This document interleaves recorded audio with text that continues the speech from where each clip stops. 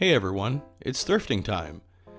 But not at this old Goodwill store. This is a location that has been featured in a lot of my thrifting videos and it's recently closed. I've never really seen an empty Goodwill before, so this is kind of interesting. Now thankfully it didn't really close, it just moved a mile down the road, so here is the new location. And this is in a much bigger shopping plaza, and you can see this is all nice and new and bright, but there's like a Target and a Ross and a PetSmart in this shopping center, so this Goodwill is probably going to be very busy. Let's take a look over in the media section, and this is something I'm starting to see a lot of is Pirates of the Caribbean movies in the DVD section. It's always interesting to see when Goodwill stores start to have tons of copies of the same movie. Kind of seems to be like a cycle. Now here's a classic though, Secret of Nim. What I find interesting, if you notice, is all of the DVDs are $1.29 now, so if you're somebody who's in the market for DVDs, they're really cheap at a lot of the Goodwill stores now, and they've got some decent movies here. Oh my god, do you guys remember The Hills on MTV? I don't think any of those people are relevant anymore. They all tried so hard to be famous. Of course, Mark's got to pick up the John Tesh CD. I believe his music was used to contact aliens. That was always the rumor that I heard. Let's take a look and see what they've got over in the video game section. And there's actually some decent games here. It's not all sports titles. Mark's showing me a Yanni CD for some reason. Then I noticed they had a copy of NBA Jam for the Nintendo Wii. This is a game that I've actually been on the lookout for. I love NBA Jam, and I've heard the Wii version is actually pretty decent. Unfortunately though, no disc. This is starting to become a very common occurrence when I'm out thrifting looking for video games. Of course, Star Wars Math had the disc. Now here's something really cool. This is a little Sony stereo. It's actually a boombox, it just doesn't have the speakers with it, but it's got a cassette player, a graphic equalizer. You can see it's got the speaker connections there. This is a nice little unit. I found some speakers that I saw would hook up to it. They're not the original ones, and I've been on the lookout for like a little cassette stereo for my office, so I'm gonna go ahead and grab this. Now this is interesting. This is not a television, even though that's what it looks like. It's from Singer, and it's a little slide reel player, and then it's got a cassette deck there to play an audio cassette along with the slides. And as the name on the top suggests, these were mostly used in educational environments. It's always neat finding old educational things like this from schools. I always love looking in the art section to find weird stuff like this. It says it's a limited edition Dale Earnhardt Jr. clock, I guess. Seeing limited edition crap like this at Goodwill always cracks me up, because you know whoever bought this originally paid more than $12 that this is now. Now here's a second Goodwill store that Mark and I just kind of found in downtown Phoenix while we were out filming other stuff, and this one's really interesting looking. This was obviously some sort of old store, and I love they have the old Kmart style air vents. It's also one of the smallest Goodwill stores in the Phoenix area I've ever been in. This architectural detail on the wall is interesting too. I'd love to know what this building was originally, I just haven't had a chance to dig into it yet. Now the first thing we found here was this old Montgomery Ward airline record player. I love the faux wood paneling on that. See if I can get the cover off of it so we can take a closer look. Ooh, it's got a genuine diamond LP stylus. It's kind of a neat little turntable. Now this I had to film just because this is probably the crappiest keyboard I've ever seen. It's super light, like feather light. The buttons are just squishy as all hell. When you look at the side, you can see really how thin and cheap this thing is. Even the cable on it, the USB cable, is super thin. This is probably truly the worst keyboard I've ever seen. The media section in this Goodwill store is a lot smaller than the other ones, but there were some interesting things to find.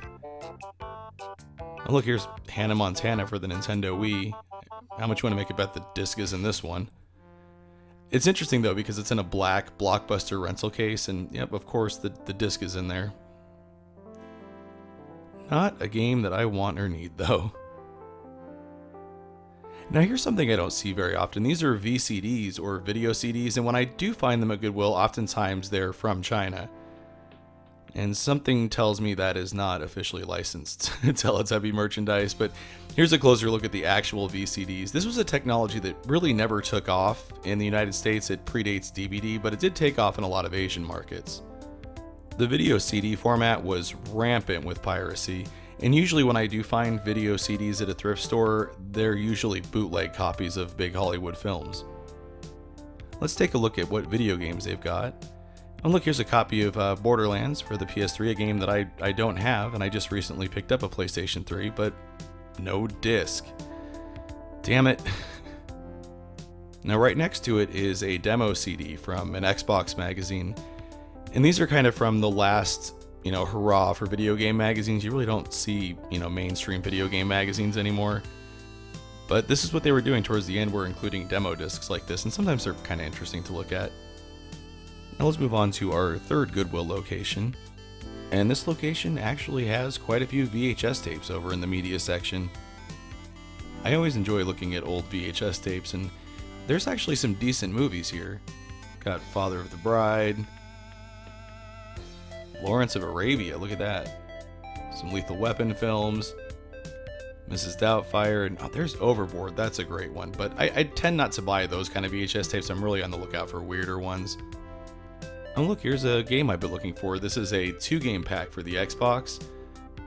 But of course, no disc, because that's one that I'm actually looking for. Holy crap, do you guys remember Beauty and the Beast on TV? That was a weird show. I barely remember it. All I really remember is the characters. That's a weird piece of the 80s right there. Speaking of weird pieces of the 80s, here's an old A&E made for TV miniseries. Devices and Desires. That sounds like some very old school A&E schlock right there. Now this was funny. The Bible Code, Twin Towers, airplanes. Oh god, this is going to be awful. I remember hearing about this wackiness in the news. I didn't know there was a second Bible Code book though. I can't believe somebody paid like almost $30 for this thing. And when you get into it, this is some crazy nonsense right here. And speaking of nonsense, we've got the trifecta of nonsense here. We've got Children of the Matrix, which is about the government being run by lizard people, and crop circles. Fantastic. Now here's some interesting VHS tapes over in the toy section. I kind of remember that McGee character, but I was more interested in this. This is Chip and Dale's Rescue Rangers, and it has a couple of episodes on this tape. The Disney afternoon was great. Now here is a Dungeons & Dragons starter set, and this looks like a newer one. And I have the original one from like the 1970s starter set, but I like the box art and stuff on this one better. But this was pretty neat. Mark actually plays Dungeons & Dragons and has been trying to get me to play, but I just haven't had time with work. But it looks like this starter set is slightly used. You've got the rule book, and then there's a campaign there. And then somebody's character sheets were in here. That's kind of fun to find. Oh, and look, here's their inventory sheet. Looks like they had a potion of healing and 30 crossbow bolts. Now what the hell is this? The Buttercream Gang? Now this is the kind of weird VHS stuff I'm talking about. This just sounds cheesy and awful. I didn't get it, but it's weird. The Buttercream Gang, that sounds dumb as hell. These, however, were not dumb as hell. I actually really liked these owl bookends. I really like stuff that's made out of stone, and these are really cool. I don't need them, but these are kind of some of the cool little home decor pieces you can find sometimes at Goodwill. And on the way out, I spotted both the Epic Mickey games for the Wii, and I don't have the second one, so I actually got this because the disc was in it. Let's take a look at what I picked up. So I picked up that Wii game there, Epic Mickey, The Power of Two, and this was actually a really good find. It was under $3 for a game that I've been looking for a while. I have the first one, and also it's in really good shape. The disc is there, as well as the manual and everything. I just have to get those GameStop stickers off of it. And the other thing I picked up was this little Sony stereo. Now, the speakers that I grabbed ended up not working very well. I think they were blown, so I picked up some bookshelf speakers from Amazon. And also, shortly after I bought it, the cassette player stopped working, and that's because the belt snapped, which I knew was going to happen. Those belts are very old. I was able to order a really cheap replacement belt, and thankfully this thing is really easy to open up, and there's plenty of room inside to work on it. So once I get that belt replaced, this thing will be as good as new. But until that shows up, I can still listen to the radio on it. And also I've got a little FM broadcaster thing, so I can plug it into things like an old CD player, or I have this little Raspberry Pi powered internet radio streaming thing that I can plug that FM broadcaster into and just use that to stream things over the radio. And that actually works pretty good, and it sounds pretty great. So I'll leave you with what this neat little stereo sounds like. As always, everyone, thanks for watching.